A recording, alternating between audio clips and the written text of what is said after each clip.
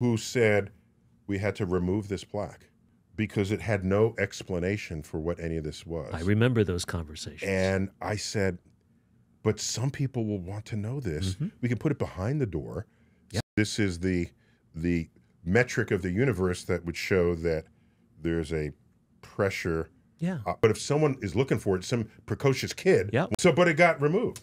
Eventually. It was there for a good long time. Against my wishes. And the point of that panel, the reason those numbers were there was because of this uncertainty. Just as we're talking about the early universe, they didn't know at the time if there was a cosmological constant at all.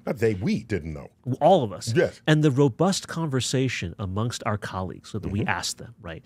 And the thing I remember most, a colleague of ours named Mark Kamienkowski, tremendously successful and talented theorist, he said, as theoretically abhorrent as I find the cosmological constant to be, it is an observational reality. Oh. We now need to build our theories and our exhibits around the reality that is presented to us. Because it had just been discovered in 1998. That's right. And then the Nobel Prize was awarded some years later. All right, so watch that space. Yeah, that's where we are, folks.